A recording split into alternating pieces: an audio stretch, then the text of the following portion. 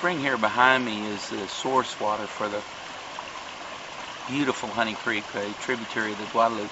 It's flowing at well below its normal flow now, largely because, of course, we're in a drought, but in addition, undoubtedly, because of the additional pumping in the Edwards Aquifer. It's a source of Honey Creek, which is the only tributary of the Guadalupe River that's entirely on public land and thus protected. Honey Creek, this area is I think very significant educationally, and that is one of the primary reasons it exists. And we have, for example, hundreds of third graders from San Antonio that come out here and do educational programs, and the great thing about that is it gives them exposure to an area, and it allows them to see something that people would have seen 100 or 150 years ago, because this area is still pretty pristine.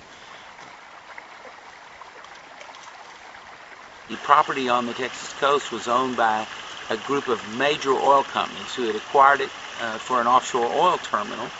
and they were able to take advantage of the federal income tax laws by selling the property to the Nature Conservancy for about 30 cents on the dollar, or 1/3 its value. So we were able to take both of those properties, Honey Creek and the property along the coast, with a total investment of about $4 million, and present them to the state with a value of somewhere around 12.